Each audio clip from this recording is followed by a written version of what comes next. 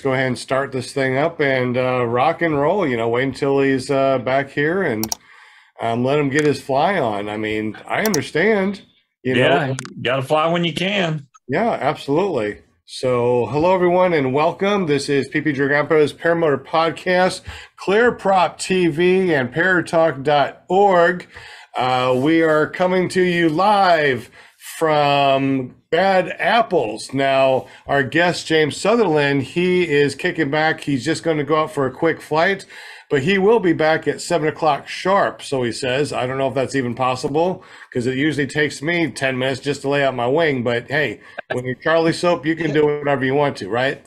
So anyways, I figure we'll take this opportunity to say hello to everybody and do our intro. My name is Sean Simons, PPG Grandpa. You can always find me at ppggrandpa.com. I run paramotorarkansas.com flight school and also a nonprofit organization called runintothesky.org. Welcome.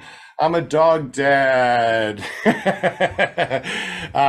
Let's go ahead and say hi to Will Fly. He's also over at Bad Apples. I don't know if his internet's good or not, but we'll find out here in 3, 2, 1. What's up?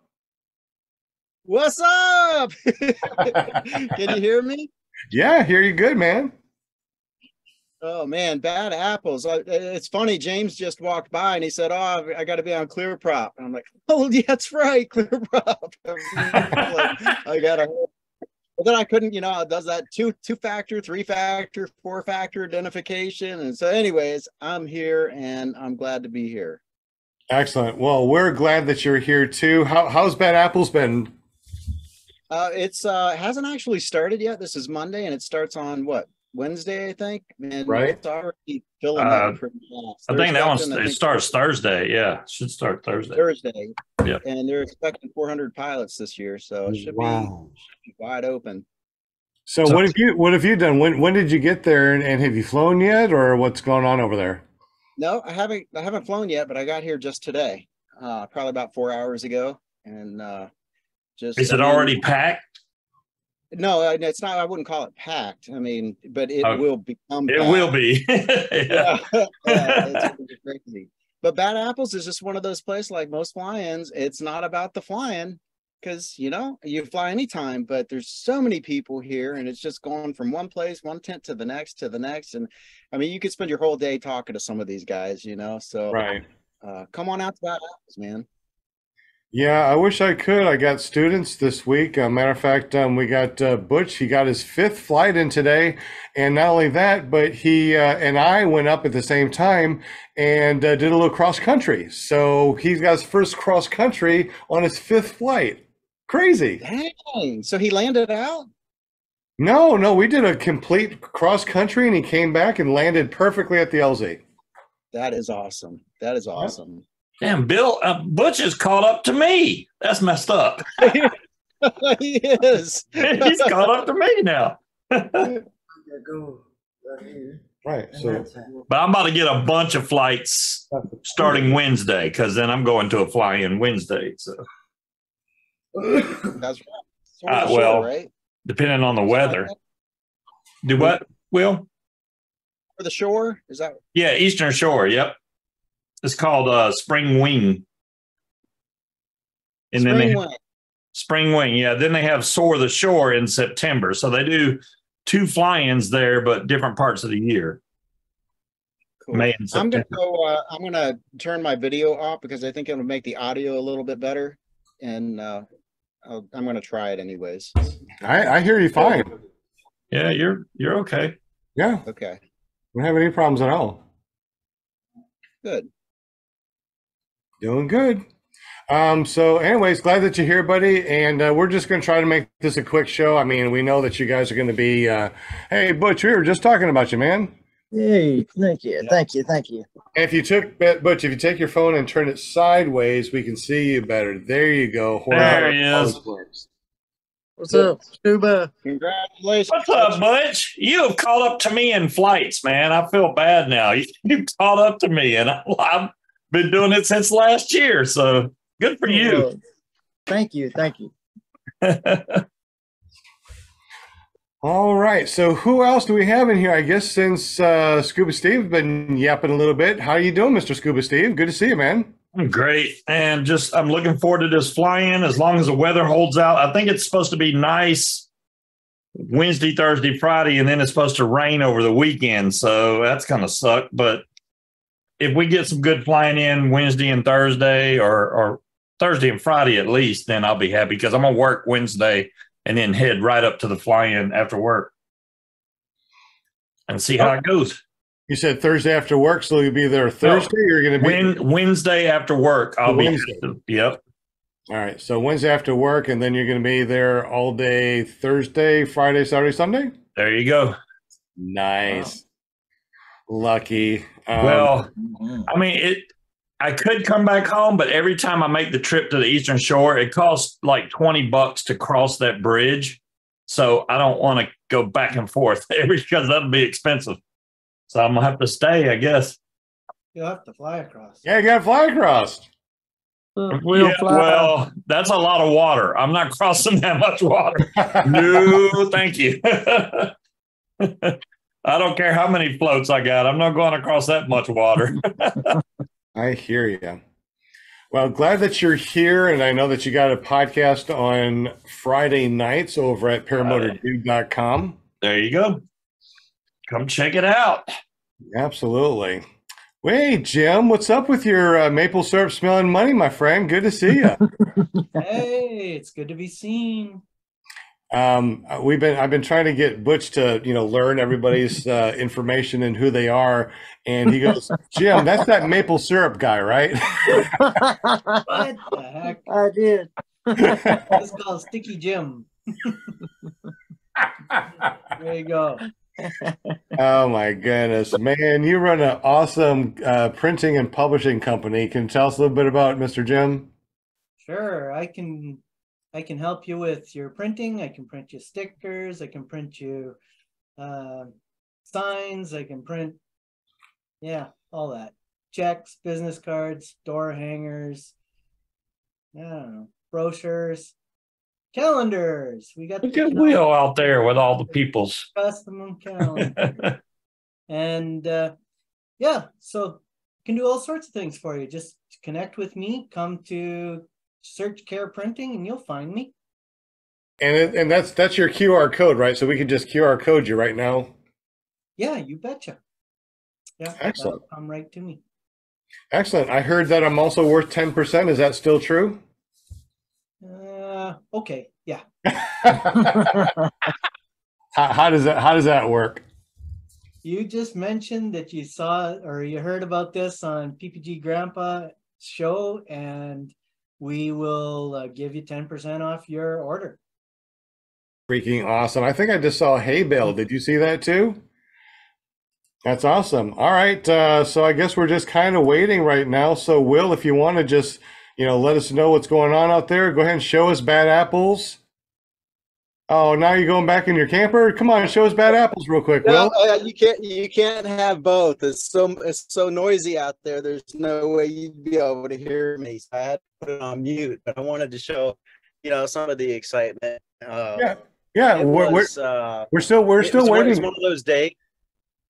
Yeah, we're still waiting on James. So go ahead and go out there. Let's take a look and hear the sounds and take a look. We'll wait until James gets back in. Okay. So tell us what you see, bro. All right. So right now we've got 1, 2, 3, 4, just 4 in the air right now. Can you hear me? Hear you perfect. I don't hear anything in the background, man.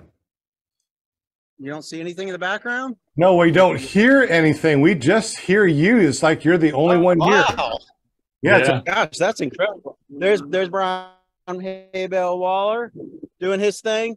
So it's just one of those days where, it was, we're not going to fly. We're not going to fly. It's not going to be flyable. But then the first person takes off, and then all of a sudden, everybody wants to fly.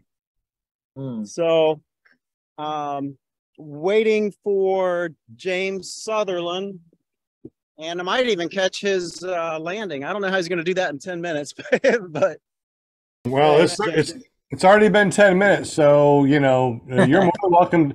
You're you're everything right now. That's all we're watching is your screen. So show everything that you got going on out there. I mean, this is Bad Apples. I wish I was there. Mm-hmm. We got somebody Bad taking Apples. off. Yep. So the nice thing about Bad Apples is not only do you get to meet a whole bunch of neat people, just about every vendor you could possibly imagine is represented here. So if you have questions or even want to try a different wing, something like that, I think that's James up there. Let's see if I can get it. Yeah, I think there we go. I think that's James up there. And, Yeah, I got a couple people ready to launch. You know, it sounds like you're showing a video and you're voiceovering. We hear nothing in the background, just your voice.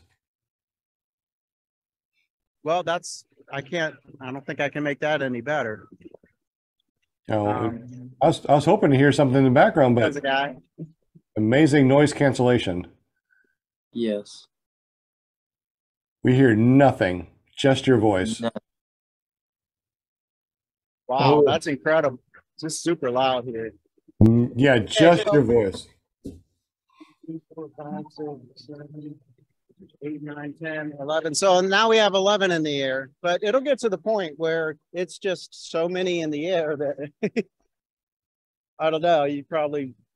It wouldn't be a time for a beginner to fly, I guess. But that's not the benefit of coming to a fly-in like this. It's meeting all the other people. You learn so much at any level, whether you're a beginner or super experienced. You're always learning something. So, yeah. Sorry for the perfect audio. Oh, it's amazing, man. I mean, it really just, I swear that you weren't really there. You're just doing a voiceover for a video. No, I guess that's Apple for you. That is pretty freaking awesome, brother. Let's Yeah, do it. yeah. I mean, it's just been amazing. So, how long are you gonna stay out there, man? I'm going to stay out here till Monday. I'm going to leave Monday. One of the best flights at Bad Apples I've ever had was the day after everybody left. You know, you kind of have the field all to yourself, and it's just kind of special. Hodges Field has a special place in my heart and in the heart of many, many people. Mac Hodges has operated this place at a loss for quite some time, and he's done that because of his love of aviation and, you know, the people that are associated with it. So this is just an awesome place, and I'm grateful to have it. Yeah, that's absolutely amazing. It looks really awesome. Kind of really wish that I was there. Like I said, you know, we did amazing cross country with Butch today. He's got his 5th flight in. We're going to be doing more flights this week. I mean, this guy is doing freaking amazing. We got another student, our most, how do I say this correctly? Not the oldest, but the most, well, the oldest student. Seasoned. Yeah, well seasoned. I don't know. Yes. Most well seasoned at 75. And he's been doing really good too. He's very he comes every morning and he trains really, really hard. So, you know, and Butch comes every day and trains really hard also. And it's just really nice to be able to get some people out there. And, you know, I don't mind not going to Bad Apples to be able to see some amazing people take their first flights and then, you know, go from first flights to cross country to, you know, all these amazing things that you get to do as far as being in the paramotor community. If you guys I'm a instructor. I watched a video that Kahlo did, and he was training or trying to train somebody that was around 75 years old. And from what he was saying, the older you are, it's harder for your brain to learn new things like that. So, I mean, if the guy that you got is doing good, then hey, that's great. But it's hard for them to relearn or to learn things when you get that age, from what I understand. Yeah, he decided that he's not looking to get up quickly. He said that he'll take as long as he needs to take. He doesn't live too far away from us, so he just comes when he wants to. He trains when he wants to, and it makes it good. That's a big field, Will. You're making me jealous. Oh, it's a huge field. The nice thing about Hodges Field, I'm going to get down here to the grass. This grass is like freaking carpet. It's like a golf course grass. Wow. And even when it rains, I mean, 10 minutes later or 5 minutes later, you come out and it's like dry as can be. Touch the grass. Touch the grass. Yeah. Yeah. That's an awesome field. So I'm going to sit out here, Shane, and kind of have it in the background. If you can still hear me and everything. That way you can see some of the activity. You could have a paramotor right behind you, and we probably wouldn't hear it. So we don't hear nothing, man. And I'm Sean, by the way, not Shane. Oh, Sean. I'm sorry, man. I'm looking at Shane. It's no problem. That's what this is all about, just having fun. But man, it looks like it's really nice. We got people that are kiting. Oh no, it looks like another trike went up behind you. Okay, so we got most people that are out. They were kiting earlier, but most people that are out now are setting up to launch. Okay, yeah, we don't hear anything, man. It just looks like you got a fake virtual background. That's a lot of people flying, man. Hey, Brian Waller, is this a real background or is it a fake background? I don't know. It looks fake to me. Yeah. Thanks for having my back, bro. Real, Will. Yeah, wait until you watch this whenever you get the chance to on a real computer, and you'll be like, you gotta be kidding. There's nothing. I mean, absolutely nothing. No noise, nothing. Is it what are you on? Are you on an iPhone or what? I'm on a MacBook Air. Oh wow. And I'm amazed. I cannot believe it's not picking up the background noise. Wow, MacBook Air. Huh. I wonder how many people out there right now that are listening to the show. We got 15 people, 16 people watching right now. Am I correct? Is that what you see, Scuba Steve? Yeah, 17 right now.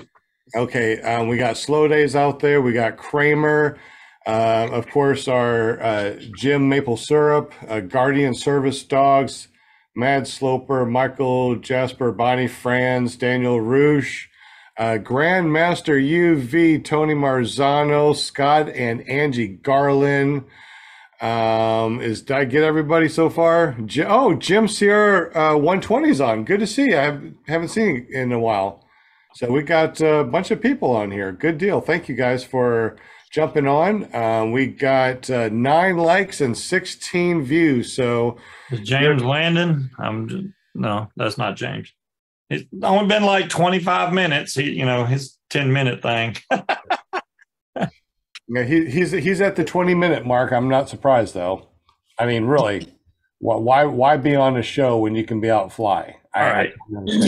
I got a question while we're killing time. Yeah. Y'all know a lot about aircraft radios because I just got mine yesterday, and it's kind of weird because I've tried messing with the squelch. If I touch the antenna, it's quiet. If I let go, I have to touch the antenna. I don't get it. Now I can hear the tower from the Air Force Base, but man, they talk fast. So whenever I do have to contact them, this is a Yaesu 550, which is probably not going to show up on the screen very well. There it is. But it actually did very well. We could see it perfect. Wow, that's loud. But yeah. What's loud? You didn't hear it? No, the noise cancellation on everybody's stuff is just amazing. Well, I know this one has noise cancel, but I'm surprised it didn't cancel that out. That was really loud. Didn't hear a thing. Yeah, so when your motor's running, that's when it does that, right? Steve? When my motor's running? No, this is right here in my office. When you touch it and you turned your squelch interference. Yeah, I can turn it. When I turn the squelch up, I have to turn it almost all the way up to make it go away. But I can, if I'm touching it, I can turn the squelch all the way down. I Sounds have like to a do the bad same driver. thing on my icon. Whoa, whoa. Who said what? I have to do the same thing on my icon. I basically had it's got a setting from 1 to 10, and I keep it on 10. The Oh, squelch. wow. Okay.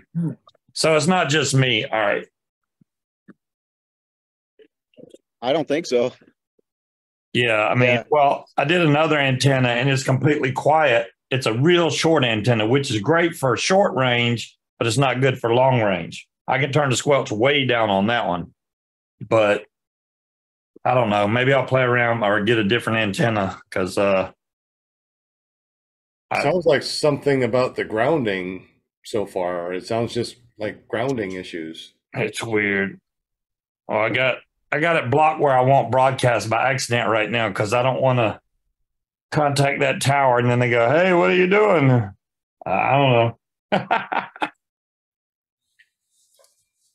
So on that, and we've talked about this before about if you have a resistor cap, Mhm. and if you're using a resistor cap and you're using a spark plug that's also a resistor spark plug, somehow those two cancel each other out. So you could try using just a regular spark plug to see if that helps.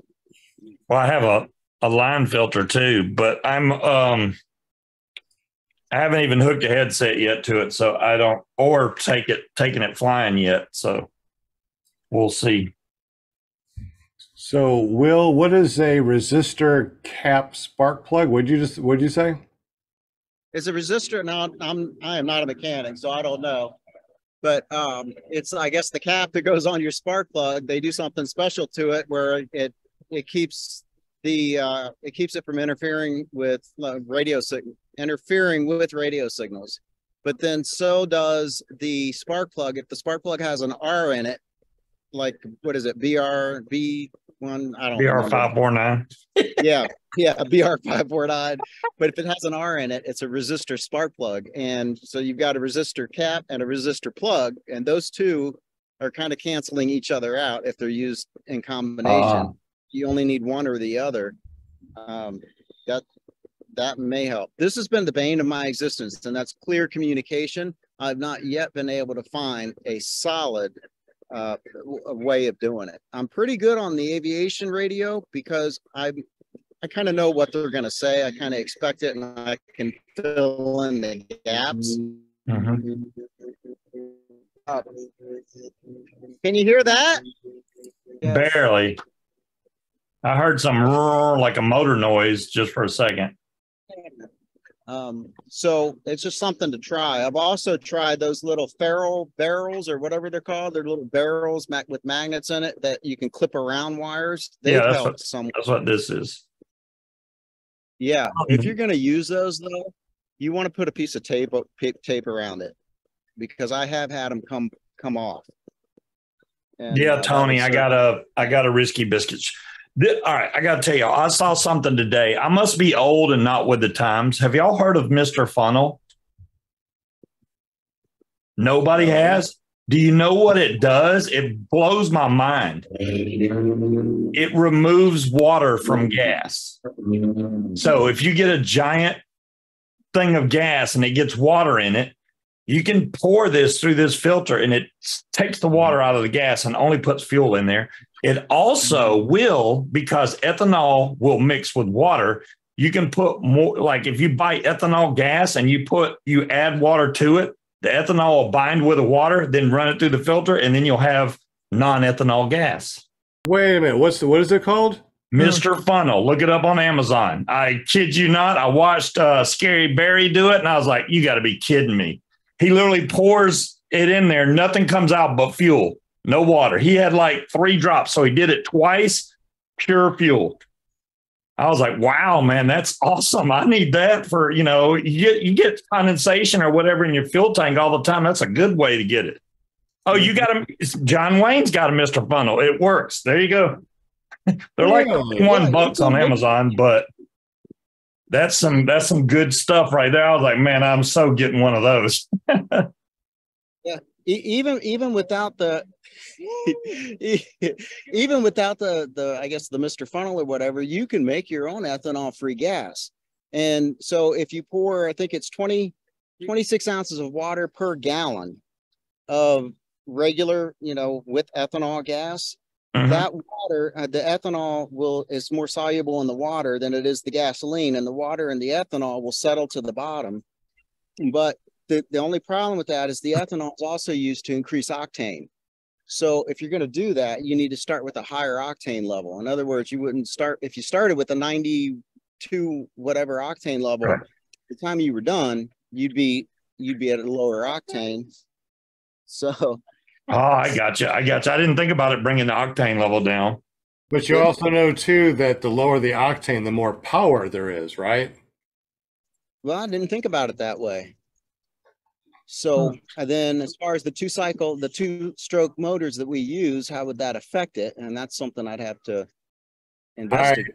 I only use the 87 non-ethanol, and I've been doing that for years, and I've had no problems at all. Matter of fact, I liked having that extra power because, I don't know, it feels like it runs better than the 92, 93. Yeah. So here's something that would be a neat experiment if for anyone to do. Just take a little of regular gasoline and then pour a little bit of water, but know how much water you're putting in there, like 1 ounce, 2 ounces or whatever, and then pour it in the gasoline and then let it settle. And you'll see that if you start it out with 1 ounce of water, you'll end up with 1.2 of the clear stuff at the bottom. So that other extra is the ethanol that's also settled. Yeah. Kind of interesting.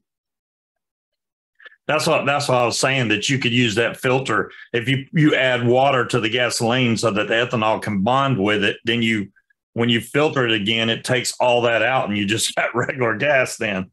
Or you could siphon from the top. Yeah, you could do that. You just got to be careful. Yeah. You get a little too low and, oh, man, I pulled water up in there. That's right. I'm not exactly sure how that works, though. I mean, how does it remove? It's a hydrophobic filter or something, so it repels water. So when you put gas through it, it keeps the water out but lets the fuel through. So the water stays inside the actual fuel. In the funnel. There you go. Yep. And the gas comes out of the bottom. It's amazing to watch. I was like, wow, it's really working. I mean, he did it because he went and bought like 55 gallons of non-ethanol fuel. And it just so happened that the gas station he got it from, there was water in their gas. So he had to go and filter all that stuff. Yeah, that's it right there. That's it. Interesting. Oh, Mr. Funnel, yeah, we all know about that. Steve. Removes water, dirt, and debris. That's the other good thing. It not only gets the water out, it gets all kind of dirt and crap that's in those gas tanks that's sitting at fuel. Because don't think that all the fuel comes out of them pumps are dirt free, because they're not. Especially a fuel tanker's in there filling. At the moment you fill up, that's the worst time you can fill up your car, is when they're pumping gas in there, because it mixes all that crap up that's in the bottom. So don't fill your car up when one of those tanker trucks are filling the big tanks. Yeah, I've definitely heard that a lot of times, and I've seen those tanker trucks there, and I just move on to the next. Yeah, okay, so here's a good question. So you filter, and that is neat. That's actually a lot simpler than, letting it settle and siphoning from the top. Right. But then the question would be, non-ethanol gas costs more, right? So yeah. I wonder what the real comparison is to buying the regular gas and then filtering out the excess or the ethanol. Wonder how that weighs out. Well, the only real value is that your lines are going to stay longer. But yeah. I mean, it still burns, it's functional, and there's no real point in getting rid of the ethanol. Yeah, well, I meant like monetarily, the cost of the water and the ethanol does do a number on your membranes and stuff on your carburetor. So I've been using non-ethanol, and I mean, every year I do a maintenance anyways. But I don't have any problems. Matter of fact, my carburetor still feels like it's brand new. Now, when I first started, I was too cheap, and I used the the ethanol gas, you know, the stuff that you normally get at the pump, and the membranes and stuff, I'd have to replace those things like twice a year. So it does mess up your carburetor, I think, if you don't use the non-ethanol. So having a fuel filter like that probably would be pretty good. What do you guys think? I mean, what is your experience on the panel, and what is your experience in the super chat? Let us know, because this is a really interesting topic that we're talking about. Yeah, I just thought it was cool. It's a great addition to have. I mean, you never know when you're going to get water in your fuel, so it's a good way to get rid of it. Or you could try to use it to get ethanol out of your gas if you want to go that way, I think. So that's only for gas. That's not after you mix it with oil, right? I mean, that's just your gas. No, it doesn't matter. Even if it's mixed, it's fine. Really? Because gas mixes with that oil. Gas mixes with oil. Gas does not mix with water. That's why it separates. Gas is made from oil. Interesting. Eric Von Eric, thank you very much for your donation. We definitely appreciate that. Yeah, I've never, I'm gonna have to mess around with that. I'm gonna have to buy one. I actually just put one in my Amazon cart, and I'm like, I'm gonna check this out. This sounds cool. Let us know how it goes, because I know I'm gonna get one too. I just not yet. I'm gonna wait till after this fly-in, then I'll get it. Jeremy said get ethanol-free gas if you can find it, and John Wayne said the new membranes will use ethanol. I've never had a problem. Hello, There's everybody. an app called Oh, you're back. that will It's only been 10 hey, minutes. what's up, James? Oh, 10 minutes, man. And that was the quickest 10 minutes ever. I was on my ex-wife's time. Sorry about that. That's fine. Well, glad that you made it, James. So tell us a little bit about yourself, and how did you get into paramotoring? I am the owner of, or one of the owners of, a chemical company called Sutherland Products. We make Charlie soap, and I was looking for something to do. Didn't know what I wanted to do. I started hiking a lot, and then my buddy got hurt doing some paragliding, and I thought, well, that must have been really stupid. So let me look into why he got hurt. And the next thing you know, I'm looking at statistics of PPG versus every other kind of flying. And it seemed pretty safe. So I don't know, I fell in love with it immediately, even though my really close friend had just gotten paralyzed in his right leg. I don't know. It was just something I had to do. So I had never been able to fly before. It was very, very scary to me to get off the ground or be even in a swing that was swinging up high. But I got over that and been flying ever since. In fact, Brian Goff is here, who taught me, got me in the air for the first time.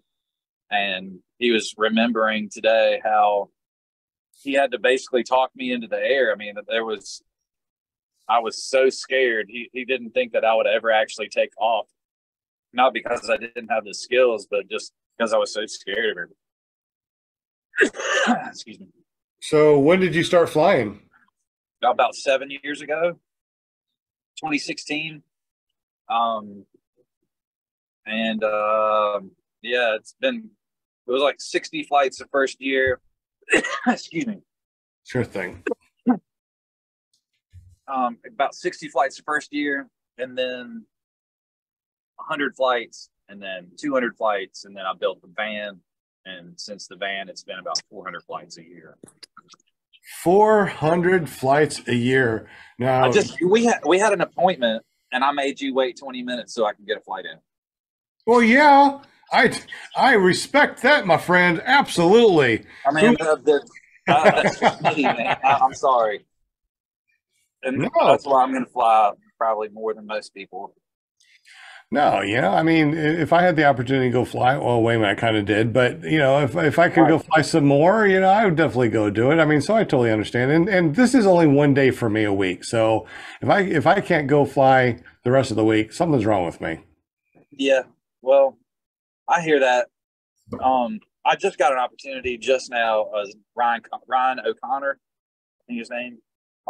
I don't know his last name. Ryan, he's my really good friend. He's helped me with a bunch of my motor problems with the Fellini 303.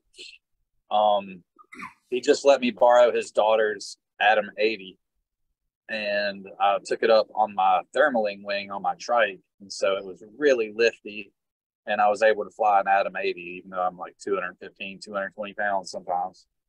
But that was I'd say my first barefooted takeoff, other than being at the beach that one time.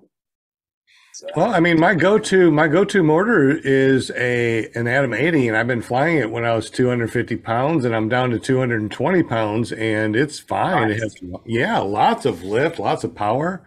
Atom 80. What kind of wing? What size wing are you flying? Like a 30? I usually fly my 28s. Shit. All right. And you're at sea level, or you yeah, pretty close, about 250 to 300 feet above sea level, and I can take off in like 10 to 15 steps nil wind. Excellent. with an Atom 80. So people that are like, oh, I need a multiple 85, you might want to try Atom 80 first. Yeah, I mean, it's a nice little rig. I wouldn't say it was quick to get off the ground, but it was fun. And with the 29, it was exactly what I needed. I've been going for as low and slow as I could possibly go for about a year and a half now. Not low, but just slow. I like the Bodie wings for some reason. I'm not like scared of the fast stuff. It's just, it seems like there's a lot of stuff going on. Well, yeah, absolutely. And you miss it when the wing's going very fast. You miss all the physics that's going on. And so with a really slow wing, like, I don't know, it seems like it's more intimate with what's going on with the air, what's going on with the thermals and just everything. And I don't know. Everybody told me to get into a B wing if I wanted to get into maneuvers. So I went to a B, like a high B, and now I've got a low B that I bought just because it's slow and fun. Anyways. I agree. I like the Bodie wings. The Bodie wings are really awesome, especially in nil wind. You can get up in almost 0 steps. I really like it. Yeah. Hey, James, are you still traveling with Aviator? I'm not. Well, right now I'm not. I took a little time off from them just because I had to go back and work on some stuff for my business. We just got into Walmart for the first time, and it's been really hectic. So I had to come home. Also, I had some family issues, and I had to basically rebuild a house or a home. And so there were some things that kind of took me away from focusing on the Aviator thing. And then when I did have some time, I got an invite or an opportunity to go and hang out with Santa Cruz. No, sorry. Say that again. It just looks like Will's running, but yeah, go ahead. Yeah, he's like on a one wheel, I think. I think he's on that one. I think he's on a Segway. Oh, okay. Yeah. It sounds so much cooler when you said I was on a one wheel. Oh, I'm sorry. You're on the most expensive one wheel ever. Yes, there we go. There it is. Hey, James, I can say this about James. When he says he likes to fly or he flies a lot, I thought I had it bad. I mean, I thought I flew every possible chance I get, but this guy he flies multiple times a day sometimes, don't you? Yeah, if it's good, I'll usually get multiples. Because it's not the flying, it's the landing and the launching that I like so much. So you got it, personality, that's for sure. You love to fly, man. Yeah, and there was a time where I was doing too many launches and landings, and it looked like I was just bumping up my numbers of flights. So I would like force myself to go and fly 30 minutes on every flight. Huh? So if I had 2 hours to fly, I'd get 4 flights, but I would do 30 minutes, 30 minutes, 30 minutes, 30 minutes. So I could like guarantee I had some time in the air. Anyways.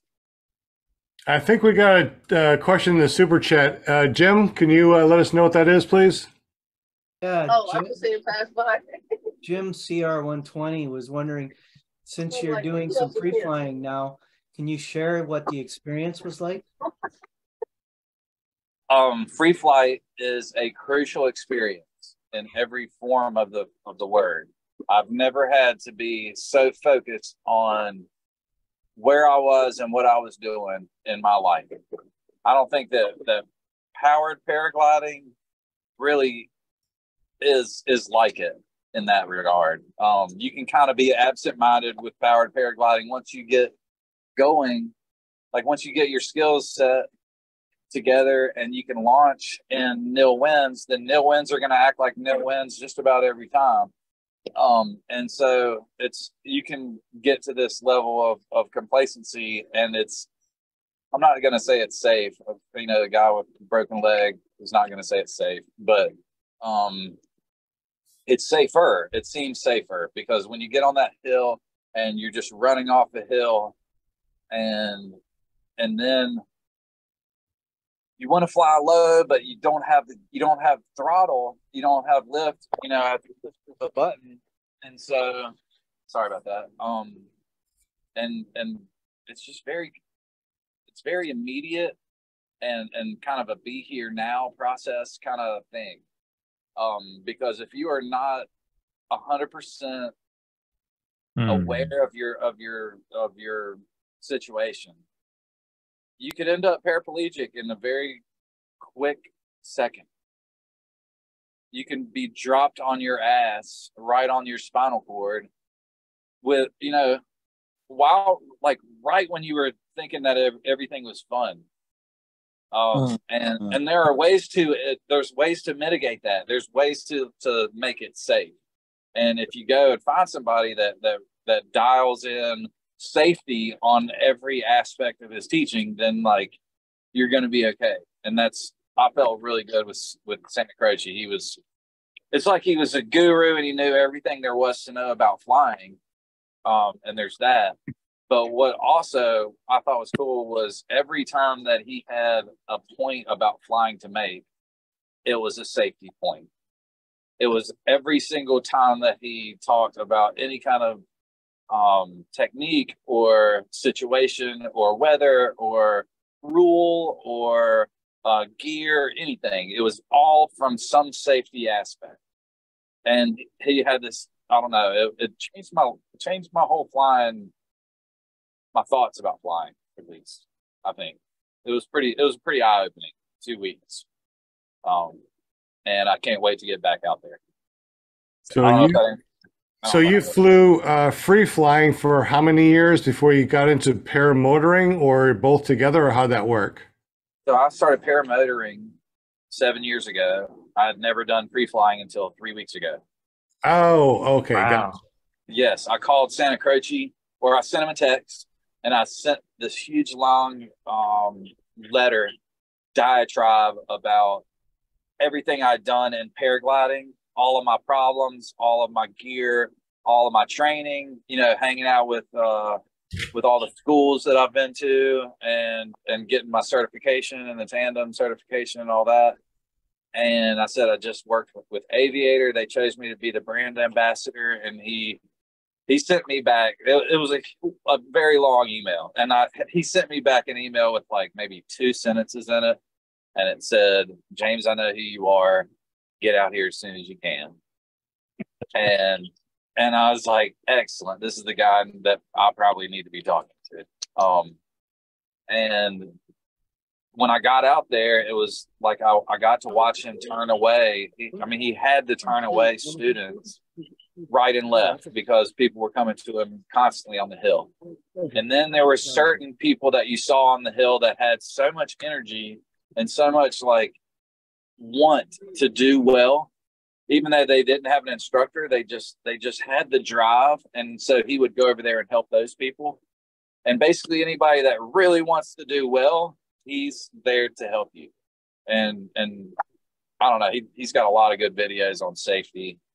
And I'd definitely go check him out if you can. Superfly paragliding. Will, I hope you brought a pen with you, because it seems like a lot of people know you and you're going to have to sign some autographs. No, I don't. No, I charge for an autograph. Will knows a ton of people. Huh? You're on national television right now. Yeah. That's right. This got to keep it PPG. Take your shirt off. Never know what people are going to say. We didn't hear anything. What they say? Oh, good. Then never mind. Something about taking a shirt off. I did my first water foot drag today. Well, go back, Will. I'm sorry. Yeah, James, tell us about your first water foot drag. That was it. I was just, I was so excited, man, just to get, I don't know. It seems like it's so much fun. Everybody else doing it. I never got to do it on the track. But you did grass foot drags before the water, though, right? Oh. Not really. Yeah, I did a little bit. I did a couple foot drags, but then the water's right there at Bad Apples, and so right. I was going to say, water on your first one would be kind of scary, I would think. But no, I've done foot drags on my trike before, but I never have gone to the water, because if you on the trike, you only get like 6 or 8 inches of drag. Like your leg can only bend 6 or 8 inches. And right. Like with foot launching, you've got like maybe 1.5 feet of like travel that you're playing with. And it's okay if your cage touches in the water, but if your wheel touches in the water, you're going in. So I know I don't want to do that. And so I've never done a wheel drag or a trike water drag. Anyways, so today was the first. It was fun. So do you only do trike or foot launch and trike? And how long have you been doing each? Okay, I've got 1,450 trike flights, or 1,438 or something like that. And I have about 95 foot launches and about 30 paragliding flights. Well, yeah, because when you were doing the tour, you didn't have a trike, did you? You mean out west? Yeah, you were doing foot launch then, huh? I did a couple of foot launches, but I had just learned, and I did have my trike on me. That was out there in Salton Sea, man. It was cool to fly a trike in front of everybody and like get all the accolades or whatever. And plus, it was just cool to be down in those canyons at Salton Sea. I don't know if any of y'all have been out there, but it's beautiful. I got to fly Moab and Salton Sea, and of course the circus. Now, did I see you at Salton Sea or did I see you at circus? Both. We were both together. Yeah.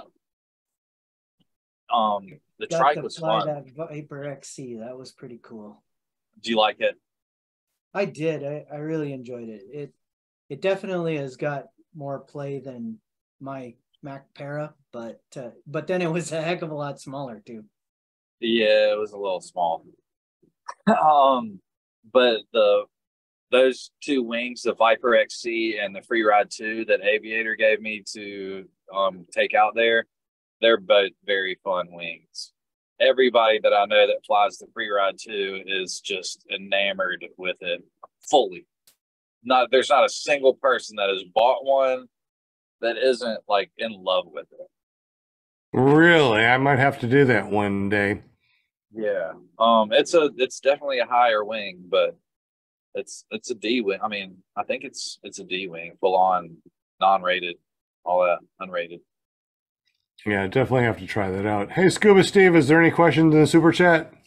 Yeah, Jim CR was asking, since you're a longtime trike pilot, how are you liking foot launch this year since you started foot launching? It's a lot of work, first off. I mean, that's my first impression, is just it's a man's game, or like it's just a tougher person's game. No, I didn't mean chauvinistically. It's a man's game, but because there's a lot of beautiful women in this thing. But it's a workout. Yeah, I mean, compared to a trike where you have none of the weight, then you foot launch and you got all that weight on your back, and you have to run. So I could see that. Yeah. I launched with 32 liters of fuel the other day. Now that is heavy. How much is 32 liters? That should be 8 gallons. How's that even? Pounds. How many pounds? About 50. 50 pounds. Wow. How many gallons? 5 gallons? Well, it's 4 liters per gallon about, and he said he had 32 liters. Yep. That's 8. Yeah, 8 gallons of fuel. Yep. How many gallons can you have in your paramotor in Canada? As many as I want. Oh, Oh, that's good. I get one benefit of living up here. that's it. Maple syrup Hey, smell. our battery died, so I'm mooching off James here. He's my peanut gallery. Just hook it into your little hoverboard and it'll charge your phone right around with it. There you go. Your hoverbound has a USB. yeah. Does it? Should No. It does. No, it doesn't. The Segway doesn't. No, Oh, I wish it does. Yeah, there's a couple of them that do. Yeah, I think the new ones have anything you want: Bluetooth, USB, whatever. wow. That's crazy. I just bought one and didn't have one. Well, good. You just answered Jim CR's question there, Jim. He was like, is that legal in Canada? You already said, I can have as much as I want. That would be really heavy. I couldn't even fathom putting that much fuel, even if it was legal here. That's too heavy, man. I usually foot launch 5 gallons, and that's what, 30 pounds. So I've done that, which is why I fly big boaty wings. I just had the most fun I've ever had on a Atom 80 with like a breath of fuel and a 29-meter wing.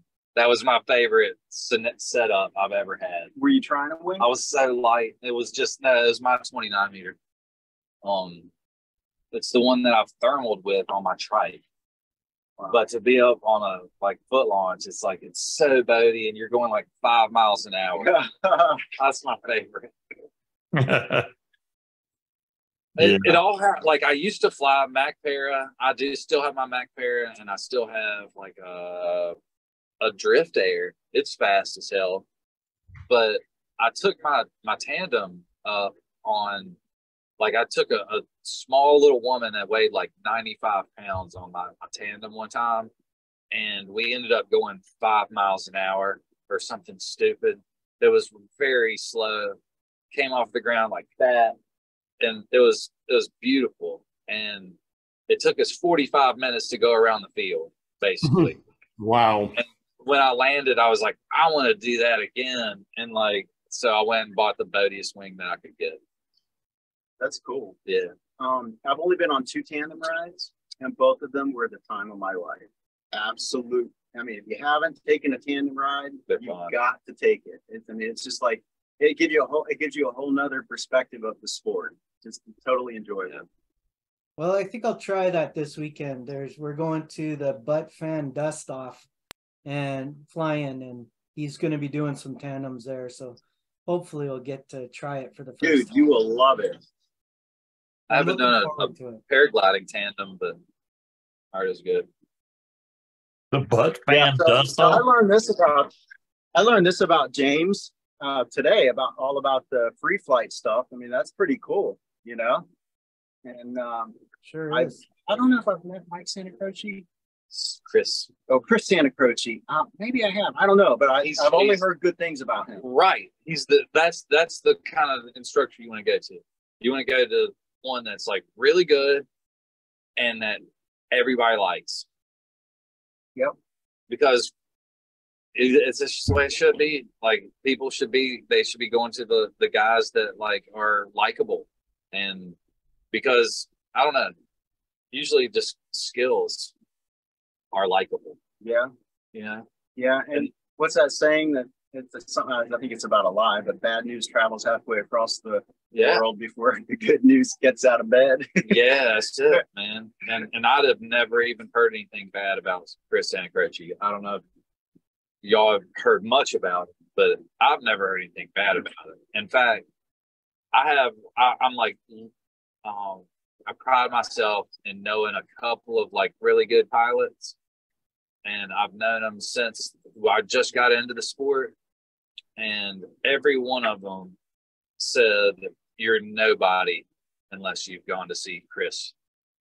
And it doesn't matter how good you are, you're just not there unless you've gone out there and let this guy see the way you fly and see if there's any kinks in your flying, because like the dude can just really help you get dialed in. Anyways, that's why I went out. I want to be good. I want to be better. So how does he do that? How does he actually adjust? Do you have a charger? How does he actually evaluate your flying? Does he do it from the ground? Does he get up there and fly with you? He does it from the ground, and he's looking at your demeanor when you're stepping into the wing, when you're stepping up to him. He is reading you just like he's reading the wing when he's flying. You know what I mean? Yeah, he's kind of predicting what the wing's going to do before it actually does it. Right, and he's doing that with students too. Yeah. Like he's that good. Because of his experience. Because of his experience, and he's just seen so many bad people show up and step up to the plate.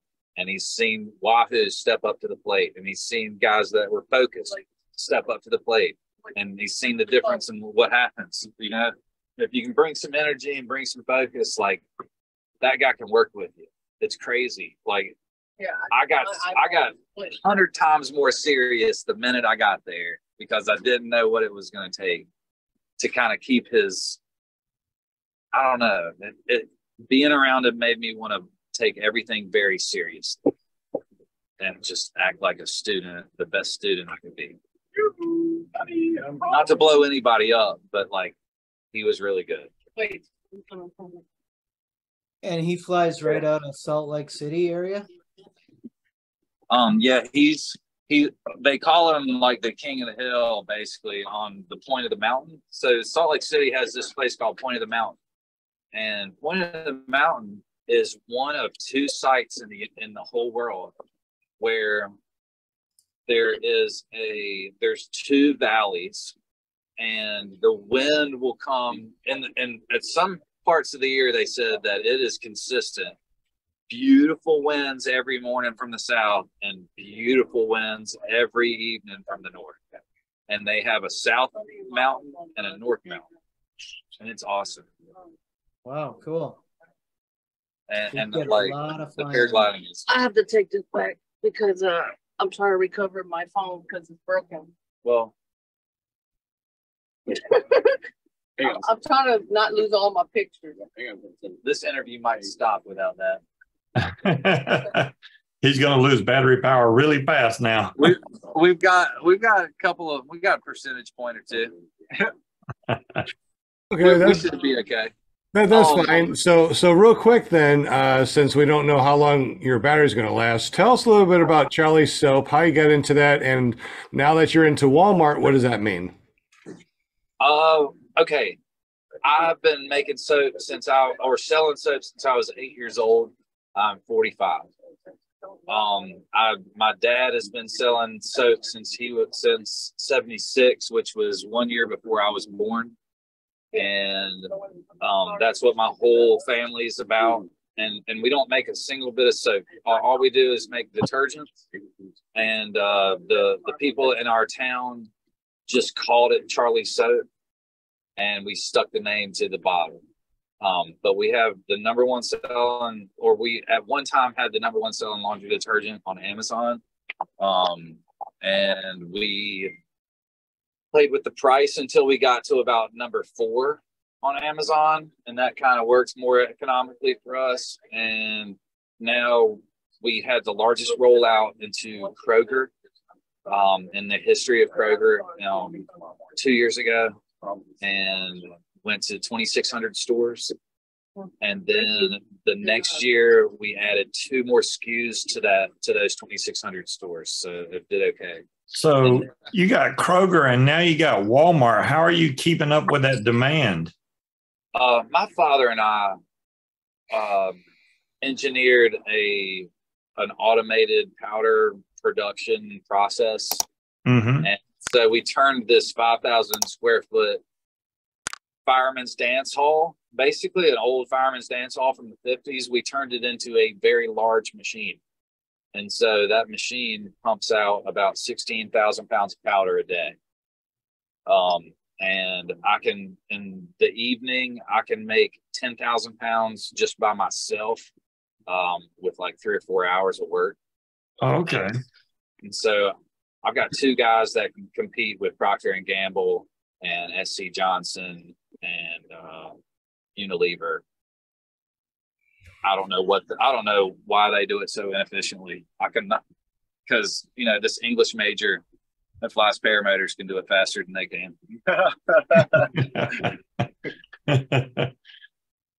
That's pretty incredible. Now, your wing actually says Charlie Soap on it, right? Yeah. The first wing, like I bought gear from Blackhawk. And then, over about a year, I learned that it wasn't the most efficient gear that I could have. And so I looked for better gear, and Brian Goff was the Mac Para dealer at the time. And he got a logoed wing for me. Took him about, I don't know, like 11 weeks or something like that to get it. But I thought it was cool because within 2 months, I would say like a year and a half, maybe 2 years of flying, maybe a year and a half, I got on a Tucker Gott video with that Charlie Soap wing. And so if it didn't help the Charlie Soap much, it definitely helped my personal popularity in the sport, or at least notoriety in the sport at first. And it was actually another, it was part of a growing thing for me, because for like 2 years or 3 years, everybody knew me as the guy with the Charlie Soap wing. And every time I showed up, they were like, "Oh, I knew you were here because I saw the Charlie Soap wing." And I wanted to start getting good at flying. So I got this other wing, and it didn't have Charlie Soap on it. And I decided to go to a fly-in without the Charlie Soap wing. And that was, I think, Grandpa, the time that you went to Moonshiners. Yeah. Do you remember that? I think you showed up and I don't know, it was tough to launch or something like that. But I was it was challenging. I mean, you're up in the mountains and it's switchy. It was a really rough time for me, for sure, up at Moonshiners. So I went up there and I had the intention of showing off. And so I've been working on my triking and working on my taxiing and all that. So I went up there, and they have it like a T intersection, and I took off, or I inflated, turned 45 degrees, went out on the taxiway, turned 90 degrees with the wing inflated, and then took off. And then when I came in, I landed like that. I landed, slowed down, took a 90-degree downwind turn, and then a 180-degree turn, and landed next to my van. And I was really showing off my skills. I thought, I think I still got that. I think I still got that. Super video. excited. Yeah, I think I still got that video, man. So I knew that I kind of was onto something when I ran into Ripa, and he was like, "Damn, Charlie." He's like, I didn't know that you were here. And I was just like, well, I didn't bring the Charlie Soap wing. And he was like, "Well, what are you flying then?" And I was like, "Did you see a trike do some taxi?" And he was like, "Man, there was a guy, he landed and did like a 90-degree turn and like a 100-degree, 80-degree. I was like, "That was me, man." And he's like, "Shit, dude." He's like, "You're really coming along on that shit." So, sorry, excuse my language, but yeah, yeah, that was kind of like the turning point. Like I was going to be able to show off with triking, you know. Anyways, it was kind of cool. Are you going to be able to get another Charlie Soap wing, or what's going on with that? That's a good question. That is a good question. I've tried to find somebody that really wants to help me get a logo on a wing, and I can't find it. Like I've heard there's a guy in Florida that does it, but nobody can get me in touch with him. And unless I'm gonna buy a brand new MacPara wing, it's hard to get a logo like from the factory. Like I think Ozone will do it from the factory. Probably. But it's so expensive. You know, with the new MacPara Colorado 2. Is it Colorado 2? Yeah. So we're gonna see a wheel fly wing. Oh yeah, a wheel fly logo wing. I mean, you know. Yeah. I mean, I've heard of you know, like Never Trust a Skinny Chef Shane. He's got the Gauge logo on his wing. That's probably someone you could hook up with. There you go. Like I can't go from the Charlie Soap wing to anything smaller because when I contacted MacPara, they said how big did the can the logo, or I said how big can the logo be, and they said well, it can be as big as you want it to be. Just put it on the make a PDF and put it on there. So I stretched it to the very edge of the wing on there, and they said we can do this, but we're going to have to change our CAD program to allow for different colors all the way to the edge of the wing. Do you mind investing whatever? And I ended up having to spend a couple of extra $100 for them to change their program. And so I could push the Charlie Soap wing, the Charlie Soap logo all the way out to the edge. Well, they came back and said, okay, how about this? And you kept saying, is that as big as you can get it? Is that as big as you can get it? Like they're like, well, like maybe we could do it bigger. I'm like, then do it bigger. Like it's however big the biggest you can get. So Charlie Soap is pretty. You can see Charlie's from easily 1,000 feet.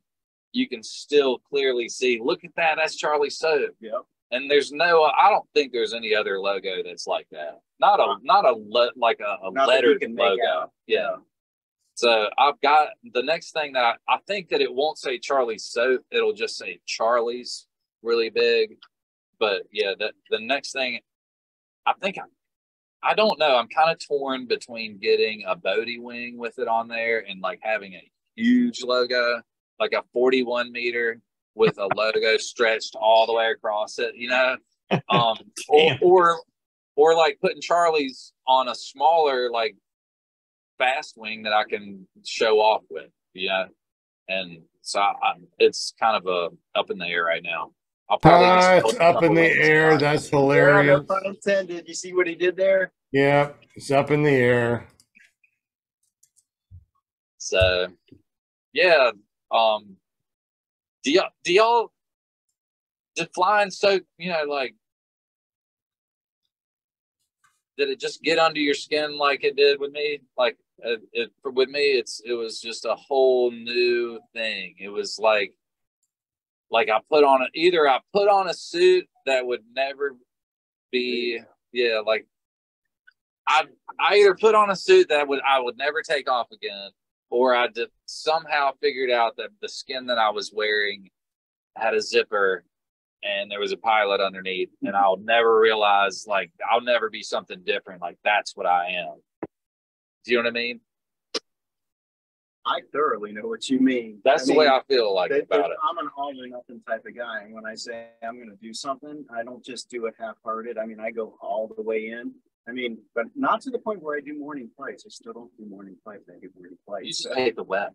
Yeah, I hate the wet. That's it. That's all it is. But you got it so bad that you love the morning flights, and the evening flights, and the afternoon flights. And mornings, like, I would prefer to take off on pavement.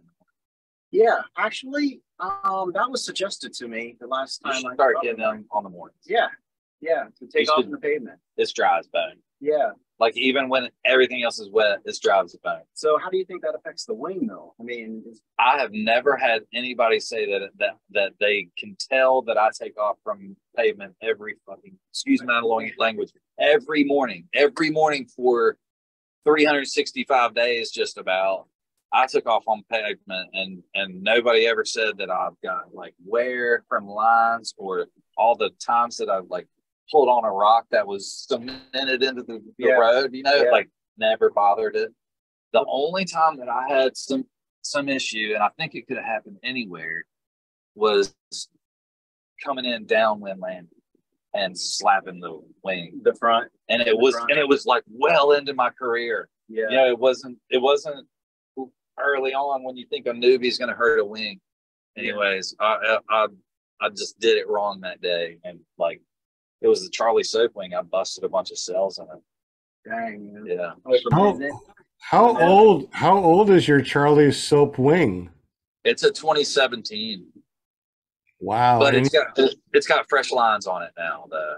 And I tested the porosity, and it's A-okay. So it's amazing.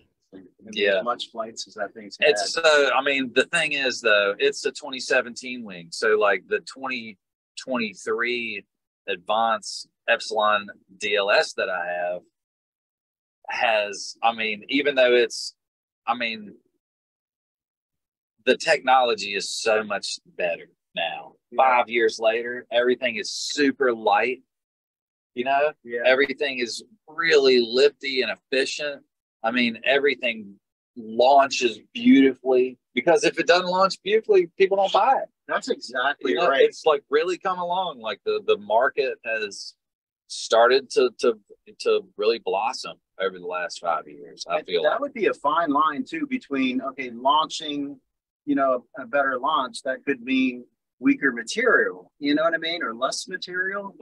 So like you want it rough and tumble and all that, but like if you learn to fly well and learn to take care of your gear well, you can start with something very dainty. You know, there's a lot of people that start with something very spindly and fluffy and lifty, you know. So Brian wants me to test flight the new Colorado tomorrow. You think I should? I've never flown a Colorado. I didn't fly the Colorado. I haven't flown the two. Really? I've never flew a Charger 2, to tell you the truth. I should.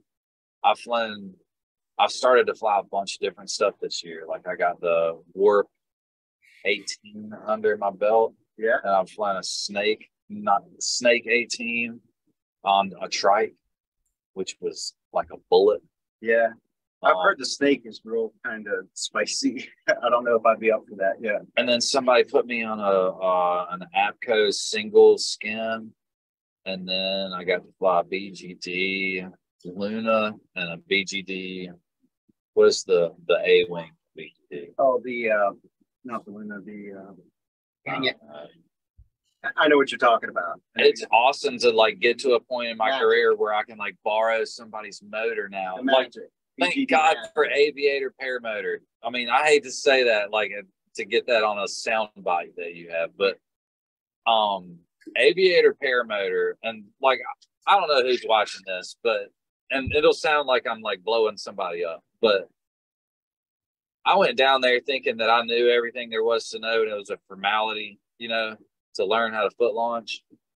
And that Jillian girl, she knew her shit. I think she only had like a year and a half of flying under her belt. And she was an excellent instructor. And I wrecked some gear one time, and it was because I refused to do what she told me to do. And from then on out, like I was good, and like I got 90 flights in 2 weeks. Or it was like 69 on the books, and then I like pumped out another like chunk right after the class. The chunks a lot. Or the chunks is like a solid pump. Anyways, so now I can pick up a motor and go flying, where before, like, unless I was striking, I was super nervous. And to like, I say that it was awesome to fly an 80 just now, but Like the biggest deal was that I could borrow an 80 and not worry about it at all. Just go flying. The first time you flown an Atom 80? Yeah. Really? Yeah. Wow. I was the first time I flew with that. That's awesome. Anyways. Well, I love flying. Oh yeah, I absolutely. I love flying also. I think I've flown an Atom 80, an EOS 100, HE 125, a Mulster 120, 185, Black Hawk 220, and hopefully if I can get this other carburetor working on this rodeo, I'll be flying another Simonini. I haven't flown a Simonini yet. I've gotten the Polini 303, 250, the Moster 185, and the Atom 80, and the free flight stuff. I'd have to say the free flight and stuff, it's pretty badass. Like, it feels like the future. Like, I don't know, paramotoring is cool, and it's the future too. I mean, we're definitely living in the future, but like a good wing and a nice harness and a helmet cost about as much as a paramotor without the wing. Mm-hmm. You know, so you can go and just get a good harness and a free fly. Like now you got a hike and fly gear, and it's in a backpack that like can go in your, like it's literally like it'll fit in your passenger seat, and like, or it'll sit on the back of your motorcycle till you get to a free flight site. You can hike up, fly down. Yeah, pack it up and ride. That just seems so cool to me. I'd say it takes. And I haven't done it yet, but I think it'll be so cool. It's got to be. It has to take a lot more. I'm not going to say intelligence, but skill. So a lot of free fly and to free fly right than it does, you know, to rely on a motor. So yeah, there was a thing that Santa Croce kept saying, and he was saying that the guys that are really good have been in the sport a long time. And the only way to be in the sport a long time is to continually dial back from your basics, your baser instincts to because like only the fucking only the yahoos are out here doing this stuff, you know, and the people that want to be upper echelon, they have a tendency to push even harder than the rest of them, when really just being out there and time under the canopy is gonna get you more in the long run than pushing your limits. And he's like, I don't know, it was a cool take on it. Basically, just be there, just get onto the field, just be at the mountain, get into your gear, and dial back every chance you get. You know, like always, you know, watch yourself push, but like at the end, be willing to like give up that last 30 minutes of flying before it gets nasty, or give up that day that like there's only 2 people out on the field, you know, and everybody's kiting. Just kite, you know, dial it back, like be the back of the pack kind of guy. And in the end, you're going to be there longer than everybody, and you're going to be an OG, and you're going to be better than everybody. And he's like, that was a cool idea. And it's something that I think we try to. Old gangster. I'm an old gangster. Yeah. Well, original gangster, I think, but I totally understand that's what. That's very like, true. You have to be there for a while to be there.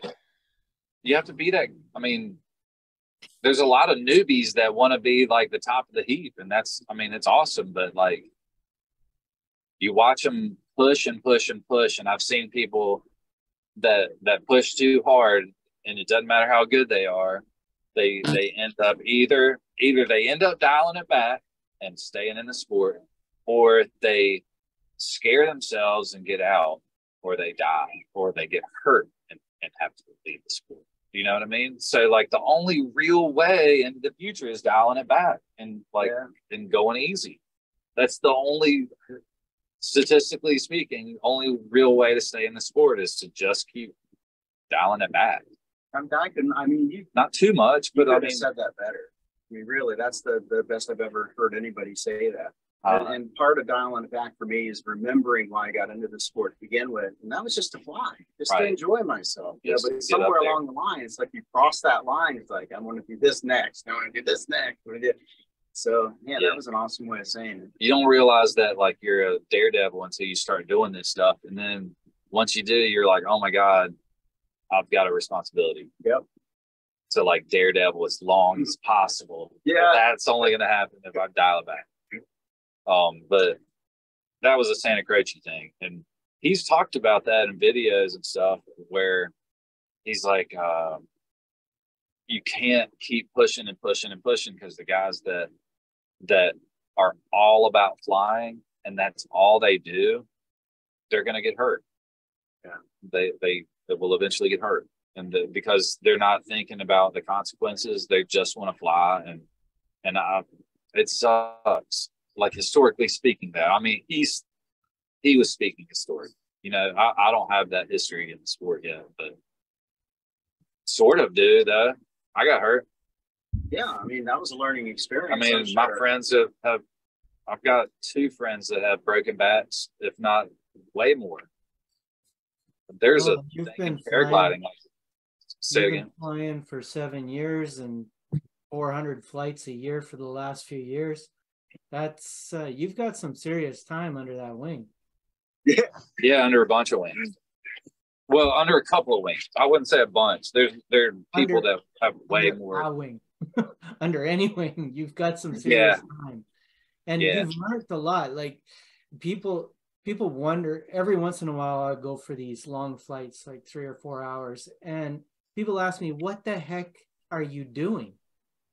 Well, I'm constantly thinking, I'm constantly planning, I'm learning my fuel capacity, I'm learning how just incredible amounts of things. And sure, I'm not doing touch and goes, but I am learning a lot, and I can't, it's amazing what you can learn just from sitting there under the wing and cruising. Yeah, it's just what do you call that? Just immersion, or just being. Are the broken backs from PPG or free flight? Somebody's asking. Well, I haven't been around the free flight guys enough, so the broken backs I've seen are from PPG. Wow. Okay. You know, Nick got super lucky last year with a broken pelvis. You know, I got super lucky with a broken femur. There's a lot of guys that didn't get lucky. You know, there's Jeff from Tucker Sprint, Jeff. Yeah. And a couple other guys. Predator Paramotor got hurt real bad last year. Just, it's so dangerous, and we get so complacent. And like, I feel like if everybody just spoke safety all the time, like that stuff wouldn't happen. You know, like, that's right. You have to ask all yourself, the time. What if the person, if the pilot was just flying normal and doing, you know, normal activities, would that accident have happened? Right. And was there one word that like a fellow pilot could have said to say, you know, check that line, or, you know, did you get an inspection? How often do you get an inspection? Or like, are we willing to shame at other pilots? Because I think we should be. I think we should be willing to shame. I should be, you know, open to being shamed and open to shaming other people. You shouldn't have told me that. I think so. I believe so. I think if you don't, then you're limiting your experience as a pilot. You're not getting everything. Some people aren't willing to say something to you. Like, I went out onto the field the other day, got prepared, all ready to go, fired up, motor running, all of that, and then I realized we need that sugar for the moonshine. So I'm so glad. But nobody said anything to me. Anything? We didn't hear what you said, Jim. What? Say that again. So I got it set up on the field, and then I realized motor was running. Everything was. I was about to go, and I went to check my chin strap. Realized I didn't have a helmet on, and this was at Salton Sea. Tons of people all over. Not a single person mentioned it to me. They just thought that when I started walking back, the guy said to me, "Oh, I just thought you were one of those types of guys who wanted to fly like that." And I was like, heck no. Well, it's, I don't know. I didn't get it. I mean, some people did. And I'm not saying I got into the sport to make enemies, but I didn't get into the sport to make friends. And I got into this sport because I wanted to learn how to fly. And then when I got in, once I realized that what I'm doing, like, the safer I do it, the safer I let everybody else be, or try to make everybody else, the safer I'm going to be. The safer I'm going to be, like, where I am, the safer I'm going to make everybody else, just out of example. I don't know. I got hurt, and it's just kind of, there are ways to continue to fly after you get hurt. You just have to pay your penance or whatever. I don't know, something like that. You got to get back on the course. I agree with you. Yeah. If you see something that is an issue that you might think is an issue personally, mention it to the guy across, mention it to them if they're trying to take off or whatever. And if they don't care, they don't care, but at least and if you're wrong, then be wrong. Who gives a shit? Sorry, who cares? Who cares if you're wrong? Like, be willing to say, isn't it stupid to do that? Like, isn't this dumb? Like, I thought I heard that, like, going up at 2:30 when it's gusty is dumb.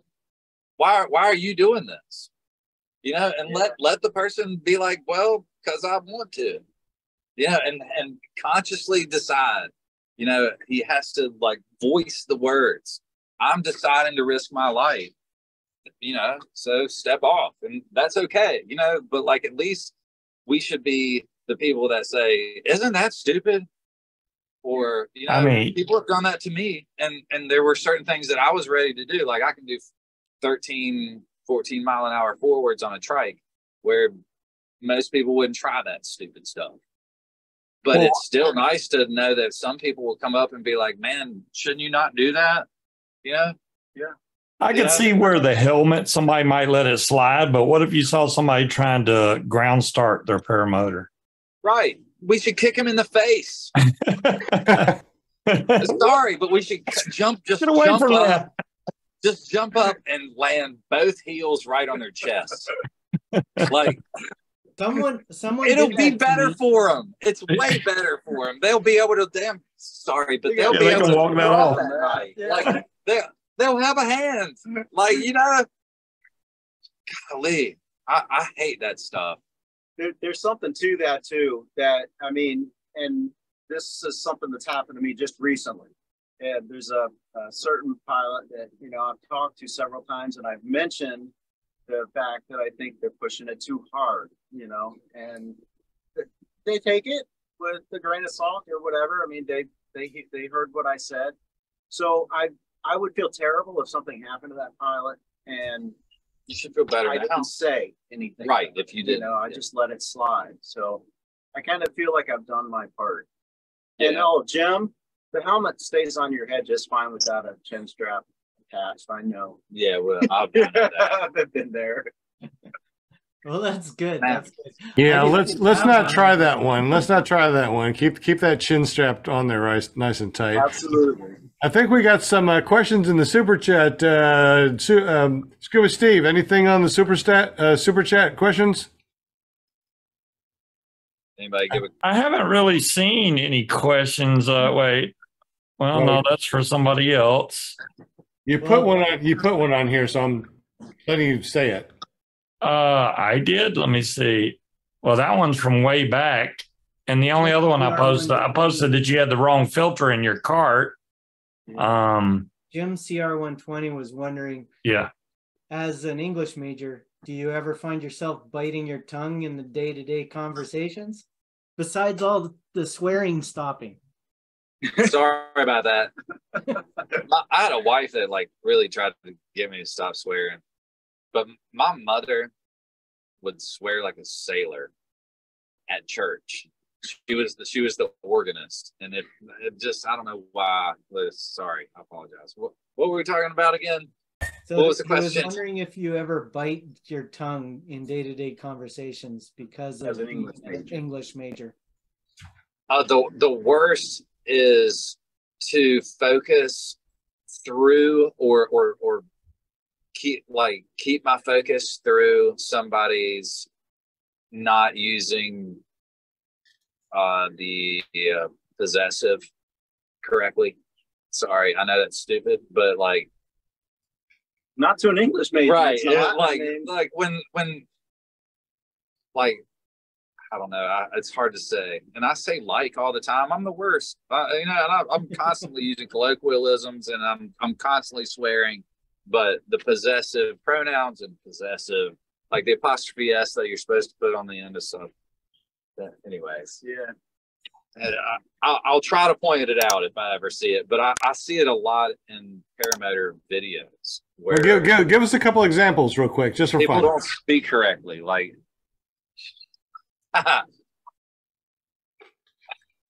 me correcting all of the videos is just a pain to my ears. Yeah. Because it's my correcting all of the videos. Yeah, you would have It's done not me correcting all the videos. If you were to ever say that or write it, you're supposed to say my correcting the videos. Pisses people off. Not me correcting the videos pisses people off. My correcting the videos pisses people off. Anyways, that's dumb. So that's my English major little. That's the English. It's the lesson. it's the possessive. And you'll hear it if it's pointed out to you for about a week. You'll never stop hearing it. Give us a couple more. Give us a couple more examples. You have to hear it in real life. Like, but I can be like, did you hear that? Yeah. Like, You I and got I an are example. gonna go to bad really apples, thought, right? say it again. You and me are gonna go to bad apples, right? Yeah, right. Oh, the one that I mess up all the time is your and you are. I screw that up all the time. Yeah, Like, but you can get wow, away you with a lot are- of that stuff when you're texting. Yeah, and when you're talking, you can get away with it too.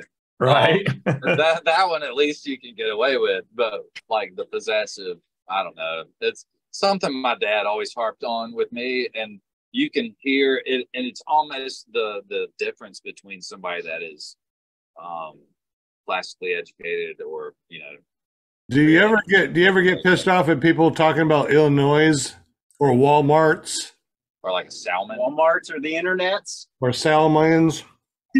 Salmons, Or yeah. Kansas. I looked that up yesterday, as a matter of fact. It's Salmon. It's supposed to be salmon, Salmon, yeah. but some people say salmon. The best one, the one that gets me, is irregardless. I don't like when people say irregardless. Yeah, The my one that's really ex-wife big would in- make fun of me for saying that I was an English major because I barely read anything. But The one that's really bugging me lately is No. I cannot understand why people are going to tell me something, but they tell me before they're telling me something. For crying out loud, if I know the damn thing, why tell me? Hey, Yeah, hey, Jim. You know your maple syrup smelling money smells good. you know. You Hey, know. the one that gets me is the one where when they end a sentence with an A. I don't know anybody who It's does Jim. that. or what's worse is when they tell me what it's all about. Okay. Okay. I don't. Make sure to pick up a lot of decals from the event down there. We love the decals, sir. Yeah. Okay. Here's another one for you guys. Z28. I don't know. That sounds so feminine to me. Z28, isn't that's a car, isn't it? That's a car, yeah. Car, but I mean, it's supposed to be a muscle car. It's supposed to be a Z28. That sounds cooler, actually. Yeah, I agree. But but we call it Z28. Yeah, that's the Americans. Well, Nobody. Zed's dead. I rock. that's all right. I like my aluminum cans, not my aluminium cans. Aluminium. You remember from Pulp Fiction He's like, "Who's Zed, honey?" No, who's Zed, baby? Zed's dead. Because he stole Zed's bike. Anyways. All right. Butch, I want to hear how you liked your cross country, man. You haven't said a word the entire show, so you're there. What happened? How far did y'all go? What are you talking about? I don't even know. I lost the LZ. I couldn't get back. I was like, oh man, where's it at? That's what Gaggle's for. Yeah, I don't have internet on my phone. Oh, okay. How far did you go? Y'all went pretty far though, right? Well, yeah, pretty far. Longer than I've ever been. Well, that's still cool. I mean, Yeah, on your it fifth was flight awesome. to do a cross country, that's awesome. If I do that, I will go into bad airspace and they will shoot me down and kill me. Lucky I had a great instructor and he was up there with me. I was following him around. There you go. Long as somebody knew where they were going. Yeah, exactly. Just don't want to lose them. Yeah, if you lose them, you would be screwed. I guess I'm landing. Hey, we're running out of battery juice here, Sean. All right, guys. Well, thank you so much for hanging out with us. We definitely appreciate you, y'all. James, have a great evening. Thank you for jumping on the show. Will Fly, thank you for all the B-roll in the background when James was chatting with us. Y'all have a great time over at Bad Apples. Yeah, be safe down there. Absolutely. James, tell us a little bit about your Charlie soap and how we can go check that out real quick. Look at charliesoap.com, CharlieSoap. And we have a hypoallergenic laundry detergent that is better than anything in the world. And we have some surface cleaners. You can get it at Earth Fare, Fresh Market, Whole Foods, Lowe's Foods, Kroger, any owners, any store owned by Kroger, and now Walmart. Dang. I'll buy me some Charlie soap. Yeah, we got that new wing. Let's go and buy some soap to support your new Charlie soap wing. Please buy as much as you can. You're welcome to just put it down the drain. They say that it's safe to just throw in the trash. So just keep buying it and keep throwing it in the trash. No, don't do that because it's some good stuff. Hey, James, is it available up in Canada? There is a distributor out there, or we had one for a very long time. We were in home hardware or house hardware. Or, I can't remember. Home hardware. But I don't think we have it anymore up there. So I'm sorry, but we do. You can definitely order it online. We're in Amazon Canada, so you should be able to get it there. The other Nick said he's going to Walmart right now. Is it already in the Walmarts, or are you just okay? So it left 4 Walmart DCs the distribution centers last Thursday, and so it's being rolled out to all 42 of their distribution centers, and going into 500 stores. So I don't know if it'll be. There's probably 2,500 stores or 2,000 stores, something like that. And anyways, so we're only getting 500 of them, and they're going to figure out how well it sells and in what kind of demographic it'll sell. And then they'll send it out to all those stores that it kind of hits well in. Right. And anyways, I'm learning all about it. I'm in the production side of things. But if please give it a try. It's me and my family and all of my friends, because I basically just have employees that are my friends, and they're all the breadwinners of their families. And so we've got 10 families that are represented by Charlie Soap, and we're doing pretty good. And so we could appreciate the support. If you bought me a Charlie Soap wing, I'd fly it. It's so funny. I've gotten that offer from a lot of people. I didn't think that I would get that offer. Here's another one. Just saying. There you go. Just another one. Just start giving out those Charlie soap wings, and you'll be seen all over the United States and the world. Yeah, mix the Yeah, t-shirts, but- man. Just go straight for the wings. No t-shirts. I mean, screw that. We need wings. Cars. I could give away cars with it on it. Jets, even. Yeah. I used to be allergic to dial soap. Is that because of how much lye they put in it, or what do you think that is? I would just break out when I use dial soap. Really? Yeah. Anytime that you have a detergent or a soap that leaves a residue behind, you have a chance to be allergic to it. So what you want to look for is a soap or a detergent that rinses thoroughly. If it rinses thoroughly, then it doesn't matter if it cleaned anything or not. It will at least not hurt your skin. Okay. Because Cool. it won't be left behind. I thought all the So that's the only soap, thing I can. all the soap instructions always say rinse thoroughly. Do they not? They do, and then Uh-oh. I They're think that was gone. battery power. Well, Yeah. I guess we just lost them. Yeah. On that note, Oh, wait, he's back. oh, there they are. Okay.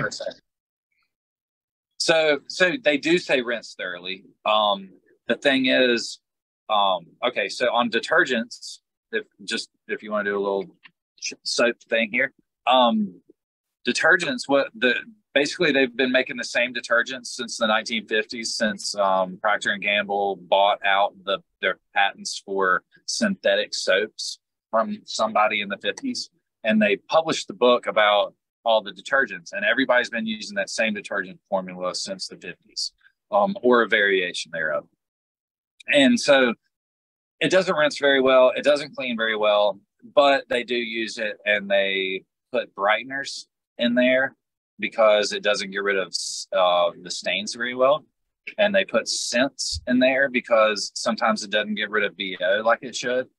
And then sometimes they put lubricants in there because those brighteners and those perfumes will eventually cake up on your clothes and on your machine. And you'll notice that if you ever have had a washing machine fixed by a technician, they'll always talk about the residues and the gunk inside the machine, and it's from the detergent that you're using, and they'll always recommend something. But there's really only one detergent out there that doesn't leave a residue behind, and that's mine. There's every other one leaves some type of residue behind, and even if they say that it's hypoallergenic, what they're going to tell you is that they don't leave a residue that you can be allergic to. But still, it's a 1 in a million shot. You could still be allergic to something because it's there. And you could have some weird adverse effect. But if you have nothing there and it's just cotton with no residues on there, most people are not allergic to plain cotton or plain polyester or any nylon or anything like that. Most people are not allergic to those garments. They're allergic to whatever is attracted to those garments in the washing process or in the world. You know your stuff, man. Jim, I've been selling soap for a while. Jim wants to know, is there any soap that's good for moving stains on wings? I cannot recommend that you use my product for wings, but they recommend a mild detergent, I think, and I produce a mild detergent. There you go. That's a safe way. There are people that, and some people say don't ever put any detergents on there, and that's a very good idea because every other detergent could either leave a residue that could age your wing quickly, or it could affect some type of glue or some type of coating on your wing. So the best thing is just to keep it clean and rinse it. I've heard of people putting it in like dunking their wing in a 55-gallon drum of water, just so they knew that it was clear water and that it was just going to rinse out, and they had a perfect place to set it out. And that's the best thing to do, I think. But I've also heard of people taking Charlie soap and putting it in that 55-gallon drum, and it coming out spotless and crinkly and like crispy again. So I've heard that. I don't know if it's the truth, and I can't say that you should do it, but I've heard that it brings the crispy back. Don't put it in the dryer. Also, I heard that you can wash your risers and get a lot of dirt out of your risers if you wanted to unhook all the lines and throw them in the washing machine. Huh.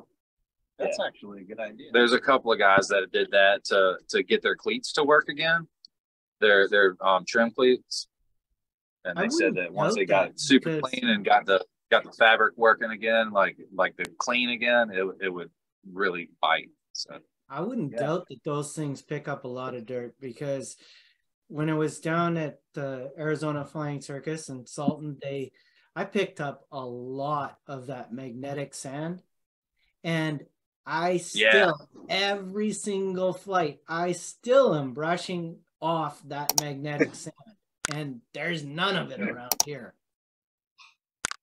Yeah, it's like all iron oxide out there, I guess. My brother would be proud that I'm some kind of chemistry. Yeah. Well, that's pretty cool. That was my dad's. We need to have biggest James letdown was when well, anytime. I appreciate all the talking. I love some oral flying. Yeah. If you're not flying, you like talking about it. Yeah.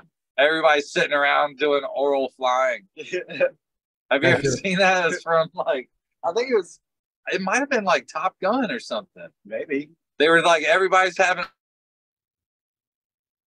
And I think we finally lost him. I was going to say, man, we need to get James back on just to talk about soap in the future for sure. There it is. Hey, Sean. Yeah, so I was like, we're doing oral flying, which is almost as good as the real thing.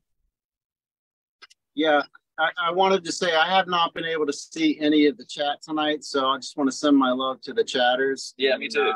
Yeah. Hello. And I need to go back and take a look, and I just realized that Eric Von Erich said, shout out to PPG Grandpa, Paramotor, Arkansas. Can't wait for my first flight. Donated $5 in Super Chat. And also Eric Von Erich donated another $5. Sean Simons, Paramotor, Arkansas, most patient instructor ever had while learning any skill. So definitely appreciate you guys in the Super Chat. Thank you so much for the donations. You guys are absolutely amazing. Very nice. Hell yeah. Thank you. Thank you very much. And definitely, James, we need to have you back just so you can talk all about detergent. We need to know all about detergent in the future. I would love to do that. Anytime that you need me to do that, I will do that. But if the flying, I've never had something that I wanted to be so knowledgeable about, or I've never had anything that I thought was worth studying except for flying. I love flying, and just anytime you want to talk flying, it doesn't matter when it is, apparently. Yeah. I don't, other than when I'm flying. I can't talk flying. Yep. But when I'm not flying, I do want to talk flying. I think if you get into the sport, you have to be in 110%. There's no half wanting to fly. I mean, you either really want to do it. That's why I think we're so passionate about it, is because we learn something every day, and constantly keep updating our skills and everything every day so that we can be better pilots. Exactly. Everybody that I've go for it. I was going to say, like tonight, we learned that, if we want to wash your wing, we put it in the washer with some Charlie soap. Exactly. Just throw it on the dryer and it'll be perfectly crispy. I think that's what he said. He's going to start putting that on that box. Do not put your glider in. Yeah, I don't know about that. I think if there ever was a detergent to wash your wing with, you could probably use Charlie soap, but I don't know if they recommend that. I wouldn't use anything else. Anyway. I hear you. But, well, thanks. Anyways, yeah. Thanks for having me on, man. I really appreciate it. And thanks for listening to me jaw about flying for an hour. Sorry. Well, we had a great time, and like I said, Will was outside doing some B-roll for you. I mean, it worked out really great, guys. Yeah. Nice. I think so. It was good. Take lots of video, because if you don't video, it didn't happen, right? That's That's it. right. That's right. Hey, shout out for Fly It for Gauge Fly-In, the new fly-in in Bowling Green, Florida, June 8th through the 11th. I can give you a 99.9% chance of loving that fly-in. Just that awesome. It's a great Will's place to video on fly. bad apples will be out in August. You guys get ready. Yeah. Set your put it on the calendar. Man, that's the worst. Like when I went to work for Aviator and take their trailer out to Salton Sea and everything, I got a ton of footage, but it takes me 3 months to get to it, let alone to edit it all and then releasing it at the right time. By the time I get to it, it's like, did I help you? You know, like 5 months later, they're probably thinking that was the worst investment we could have done. But 3 months of my life spent in front of a computer. Like, we all waited for him to make this stupid and spend all this money. Anyways, I'm afraid that I wasn't very helpful for them, but all I know is that they've got something going on over there at Aviator. I know that they've got something going on because they produce pilots. They produce a ton of pilots. And they just opened a new place outside of Nashville, from what I saw. So that's much closer. Yeah, and that dude, he's kind of young. His name's Jake Hutzler or Metzler or something like that. Anyways, he is a phenomenal pilot, and he is a super calm and patient teacher. I was blown away by I think one of the coolest things that Eric Farewell does is recruiting. So his best skill is finding the people that you wouldn't think would be good at stuff, or you wouldn't. I wouldn't think that a group of teachers that young would show such Hutzler.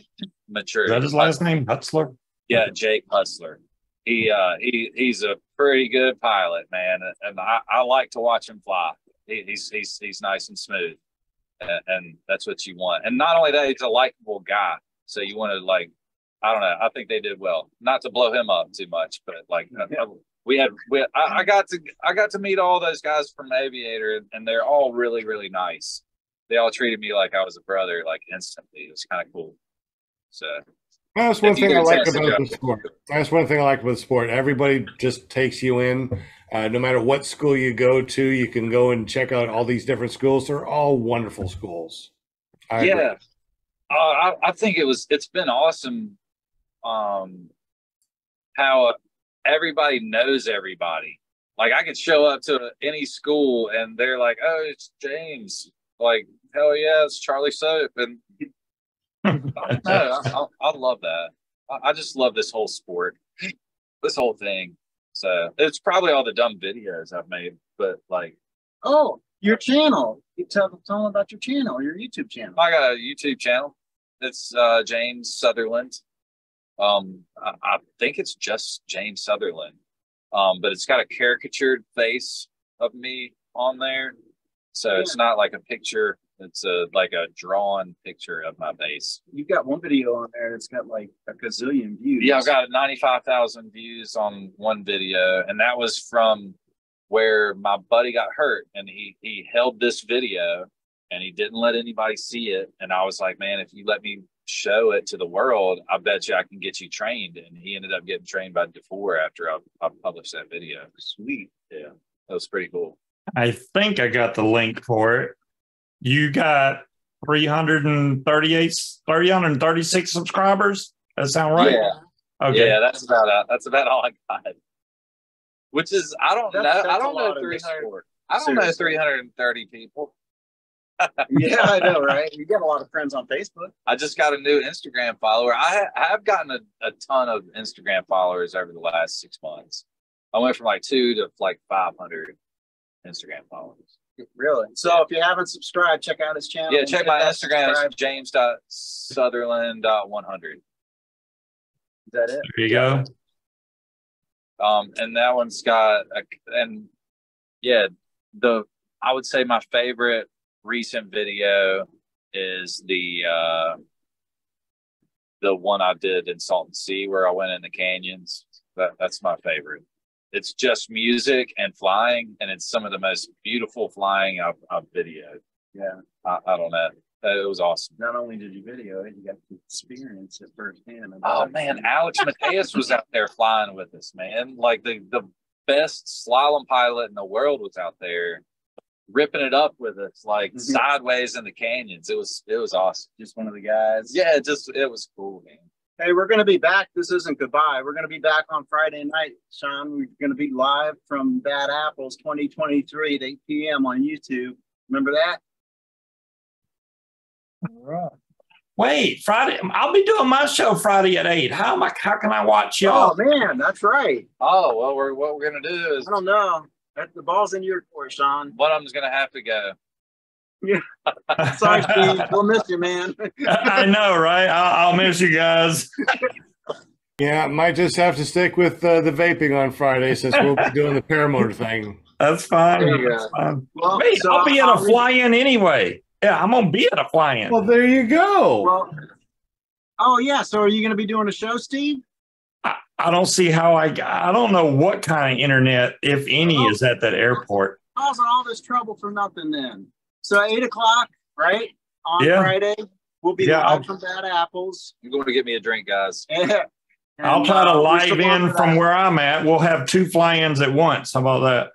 There you go. We can compare notes. Are we still on for that, Sean? I sure hope so. You better text me the day before to make sure I don't forget. I'm an old grandpa, you know. All right, I'll do that. Well, maybe I'll be at the Butt Fan Dust Off, so maybe I'll join you.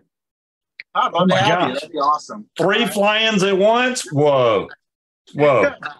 That's like a YouTube first right there. I know, right? It's just like overload. Gonna break the internet. Yeah. Well, good night, all. Good night. Thank you so much again, guys. Appreciate y'all. Thanks for having me, man. I really appreciate it. Absolutely, buddy. Thanks, it was great. All right. Bye-bye. Later on. This is going to be really cool. So we're going to have the Bad Apples. We're going to be doing a live stream. We're going to have Jim and hopefully Scuba, all of us on there from different fly-ins on Friday at 7 p.m. Central, 8 p.m. Eastern. There you go. Oh. That'll be about sunset anyway. I'll probably can't be flying right then anyway, so why not? Yeah, join us, man. I'm not going to join while I'm in the air. Yeah, let me just get on Zoom while I'm in the air. Look, y'all can see it. You should do it. That'd be awesome. Yeah. I mean, it depends. If the weather's nice and it's calm air, then maybe. But otherwise, there's no way. I don't want to drop my phone from 800 feet. I'll have it. You fly that low? Come on, get higher. I could over there because we'll be unrestricted. I can go way up over there, so that's good. That way, if you drop it, you can swoop down and catch it. There you go. I don't think I got my wing. Don't swoop that fast. Put a little parachute on your phone. There you go. You know, I never thought of that. Yeah, you could do like a little parachute type of case or something. So if you did lose it, it would go foop and just float down like those little army. That'd be awesome. Right? I see my phone is floating. Oh, it's going in the water. It's going in the water. You need to have like a little flash on it or something, some strobe or something going. That'd be pretty cool. That sounds awesome. Well, Jim, Scuba Steve, and Butchfly, I tell you what, you guys are awesome. Hey, Butchfly, do you want to tell us a little bit about your fifth flight today, since you know we're still on? And it was awesome. I loved it. I got a great instructor, and he makes sure I do. He makes sure I do good. How far did you I'm go? really wore out. Wore out. Yeah, we've been getting up at like 5 o'clock every morning. Did you blow many launches, or I mean, did that wear you out, or? No, not today. I actually got a little off, oscillating. I got to work on that. I've been doing pretty good, but this morning I wasn't. I was kind of tired, and it didn't take long for me to cramp up after I got back on the ground. Okay. Cool. Don't let him fool you. Don't let him fool you. He is doing absolutely amazing. Out of everything that he's done, the blown launch was only because it just came off a little bit to the side, and he, as a pilot, decided he was going to kill it and reset up. There you go. So he did. He did what he was supposed to do. That's right. So how far did you Thank go? you. Thank you. I'm hard on myself. Well, it's better to kill it than let it keep running and the wing come down and then the lines get caught in the prop. That would be bad. So yeah, it's better just to shut it down. You can always set up and go again, Right. It's like that saying, it's better to be on the ground wishing you were in the air than in the air wishing you were on the ground. Yeah. Yeah, I think that we did maybe a 30-mile round trip. Nice. Country. So nice. It was a long time. It was awesome. Went to a particular destination and then came back, or did you? We didn't land. We just went to a destination and turned around. Wanted to make sure it was safe for him, obviously. And when we got back, his gas was about that much. So we did it. We did it absolutely perfect. Beautiful. Yeah. Oh, that's fun. Oh. Thank you, guys. Enjoyed it. And you think you'll get that Charlie soap up there in a Tim Hortons? Maybe you can get some then? Yeah, for sure. I'm definitely going to have to get me some Charlie soap. Oh, yeah. She's more allergic to soap than I used to be. Really allergic to, like I said, Dial, but she's allergic to most soap. So I'll try that. And if she likes that, then we'll just keep buying that. Shoot. Yeah. Or at least for the clothes, if it's just detergent. Right. Really awesome. Well, guys, we're going to be getting up really early in the morning. So, Scuba Steve, tell us a little bit about what you do on Friday nights and how we check that out. Friday nights, I do a show about vaping mainly, but also talk about paramotor stuff. But this Friday, like I said, I'll probably be at a fly-in. So I don't know what my channel is going to do. I'm going to have to post something on Facebook, because if I do join in from the fly-in, then it's going to be on Sean's channel, not my channel. So it's going to be weird. But you can just go to paramotordude.com. That'll take you straight to my YouTube channel, and there you go. Excellent. And also too, real quick, because Butch Fly, he's starting to upload, he's starting to do videos and stuff. So Butch Fly, tell us a little bit about your YouTube channel and how do we get to it? PPG Butch and Butch Fly, ppgbutch.com, or you can go to Facebook and put in Butch Fly and check me out. Putting what I can on there. I'm not a real good at the editing, but I'm getting a little bit better. I got a great teacher at that too. Well, with 30 years of doing computer engineering and stuff, I can help him out just a wee bit, but whatever. But yeah, go to ppgbutch.com and that goes over to his YouTube channel, and just search for Butch Fly on YouTube. And also he's put himself up a brand new page, Fly Butch Fly. And if you find that, he's going to be putting up some really spectacular stuff on that Facebook page. So thank you, Butch, for doing all the cool stuff that you're doing. And thank you. We definitely appreciate all the fun stuff that we get to watch on YouTube and Facebook.